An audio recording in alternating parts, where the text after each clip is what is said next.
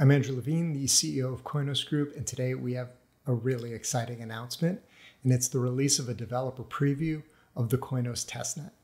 I recently sat down with one of my co-founders at the Koinos Group and one of the blockchain architects behind Koinos, Steve Gerbino, and in that conversation, we discussed what this developer preview means, why we're so excited about it, and the opportunities that it presents for anyone who wants to get more involved with Koinos. I'm excited because this is the first time that our users or those who are interested in the Koinos project are going to have the chance to see what we've been working on. It's really just a taste of what's to come. But what it is the 5 essential microservices to run the blockchain, to run Koinos. So those microservices would be a block producer, chain service, mempool, block store, P2P node. Those 5 microservices are all required to produce blocks, fling blocks over the P2P network, process transactions, etc. So those 5 microservices are what's being released. But on top of that, they're being released in a neatly packaged Docker container or containerized package. So people will be able to essentially run a Koinos node in, 2 or 3 commands. They essentially will say like Docker compose up and get a full-blown Koinos cluster running on their machine.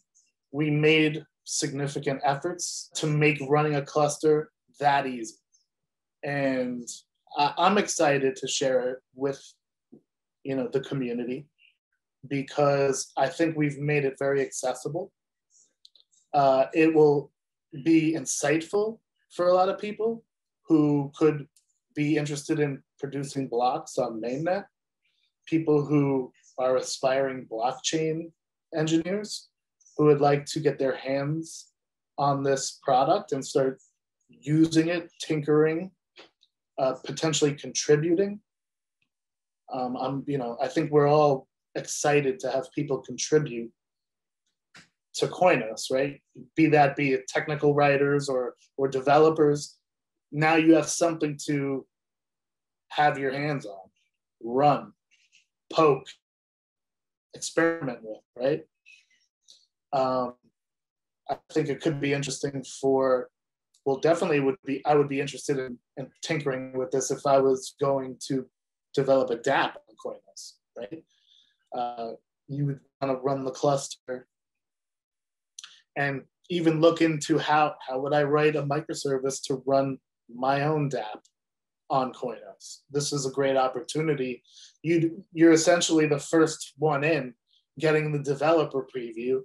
And you can start brainstorming and strategizing of how to be one of the first dApps to launch on the Koinos mainnet, which is something that would be pretty interesting. If I wasn't working on Koinos itself, I'd certainly be looking at that end of it. How can I launch, what kind of dApp do I want to launch, a game, something like that?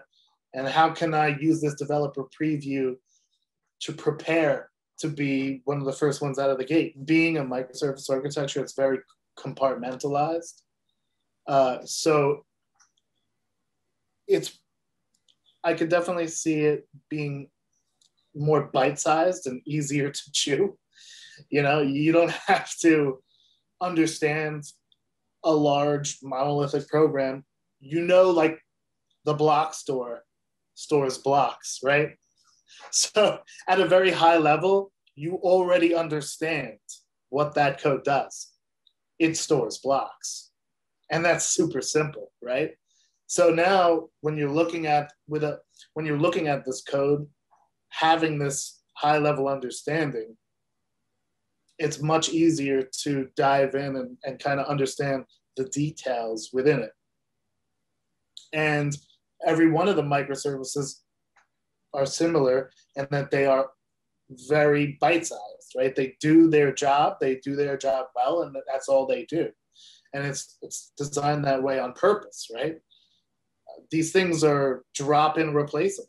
You know, you could even, I mean, I could see, I'll speak from experience, you know, when I was taught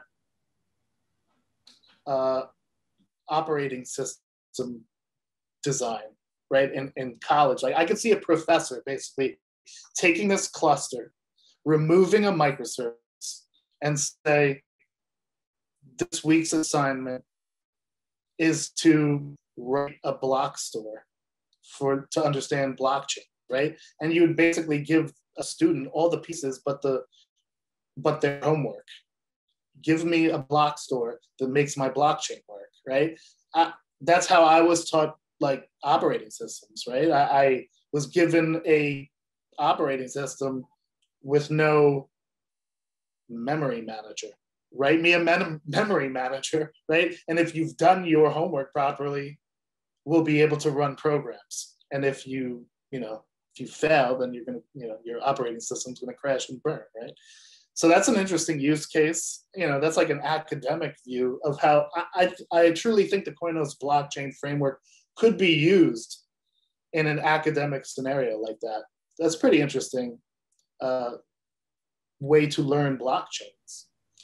But if it's easy enough for students to take these bite-sized homework approaches, right? You know, that says something to how manageable the code base should be in the future and how accessible and approachable it should be for engineers who are looking to contribute, which in the end, we want to inspire contributors. We want talented developers to take a look, have an opinion, talk about it, propose improvements, right? We want to inspire people. And I think that this design will foster that inspiration, I hope, right? Yeah, that's a great point. Yeah, you can't have accessibility and then have it be complicated and difficult to use and be afraid of it being, so accessible that it might seem sophomoric. Like, no, it's supposed to be easy. Like, it's supposed to be any developer can come in, because it's easy to launch something, right? The hard part is keeping it going and growing it and getting more people involved in it. Yeah. But the primary purpose here, right, is testing, right? We want people kicking the tires. And is it like, and that seems like a great opportunity.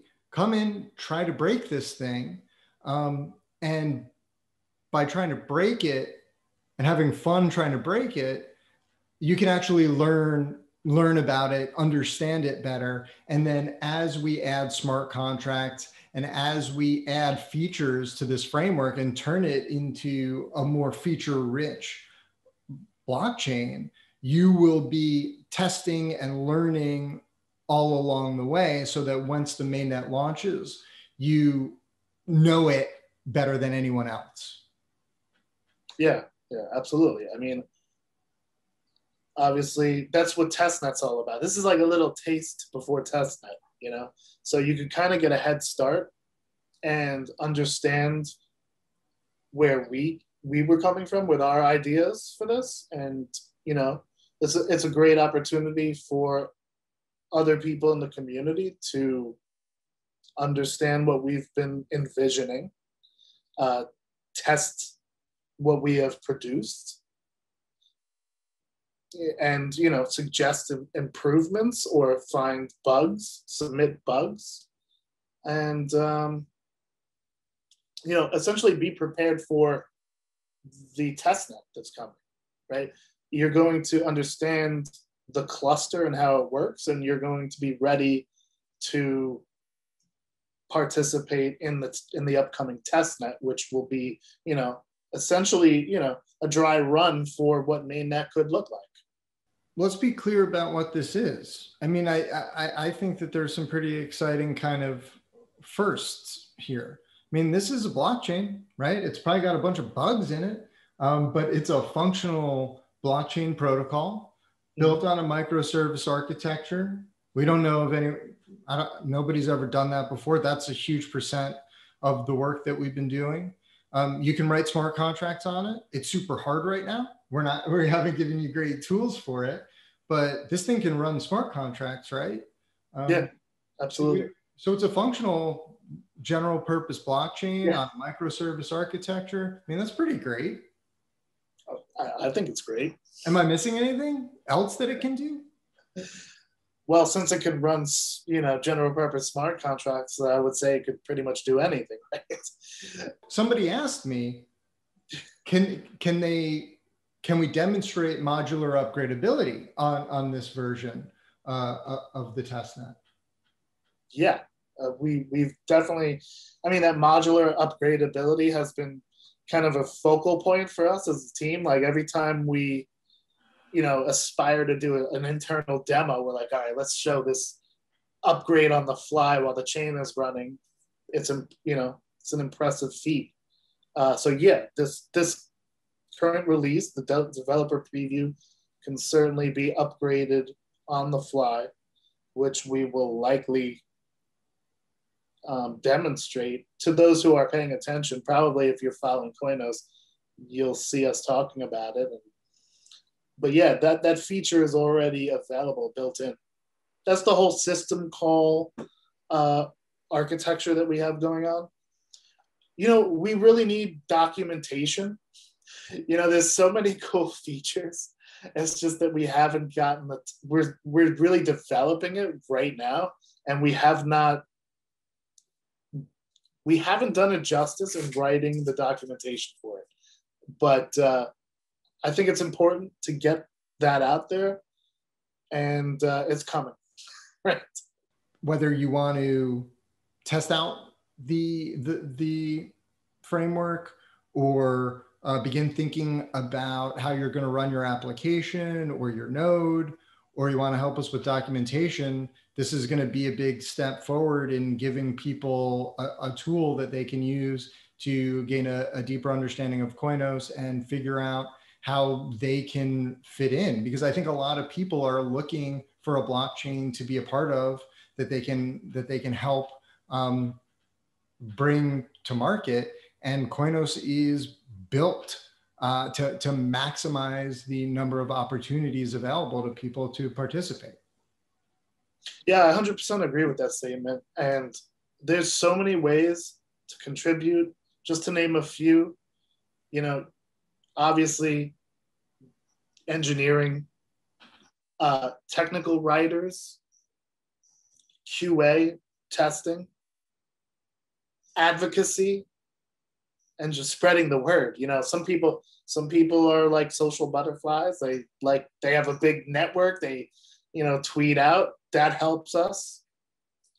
Technical writers, we need to write that documentation. I mean, our strategy for development is basically the agile method, and you favor working code over documentation. We're very much in the development phase, right? That's why we don't have the documentation that we will have eventually, right? Well, technical writers are those people that can help us with that. And I'm sure there is a lot of aspiring developers out there who want to understand blockchain. They already know how to code. They already have engineering skills, but then you want to be a blockchain engineer. This is a great opportunity for somebody like that because you'll have access to people who are developing a blockchain right now, and we're looking for contributions. And if you have those skills, it only benefits the whole ecosystem for us to kind of help you along. You help us, we help you, right? So there's tons of ways to contribute. I really want contributors. So well, and we're not ivory tower douchebags who think we're better than everyone, right? We're here to talk to people. We're going to be engaging with you, and we're going to be doing our best to help people who are putting in the time and effort to help Koinos. We're here. We will, we'll be here to hold your hand as much as we can. Is that fair? I might not hold your hand, but I will give you my time. Of course, I'm not an ivory tower douchebag for sure. we want to make a product bigger than ourselves, right? And we want to grow the community. We want the community to own this product. You know what I mean? We all have a vested interest in seeing the success of Koinos.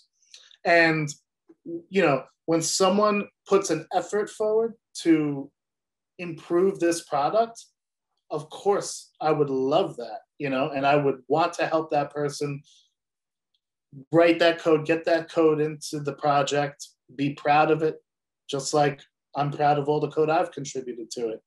This is, you know, this will be bigger than all of us. And I always encourage people to get involved, contribute. And yeah, that's exciting. It's what open source is all about, right? I mean, and decentralization. And decentralization, of course. What motivates you to do all this? You know, why are you involved in this project? You know, why do you care so much about this? And why, you know, why do you think other people should care?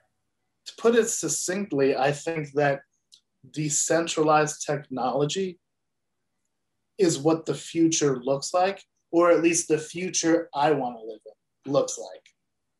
And I have the technical chops to actually make that a reality.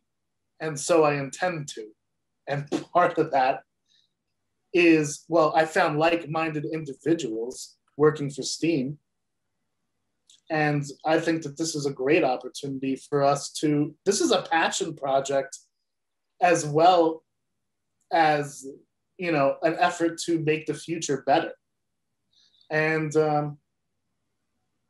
yeah, I think blockchain technology has a big place in the future. I think everyone who knows, if you know about Koinos right now, you probably already agree with that statement, right? But that's why, right? The future is bright only if we make it bright. This is how I can help make that happen. And I'm sure there's people out there that can help also. And so, yeah, it's a great project to be a part of.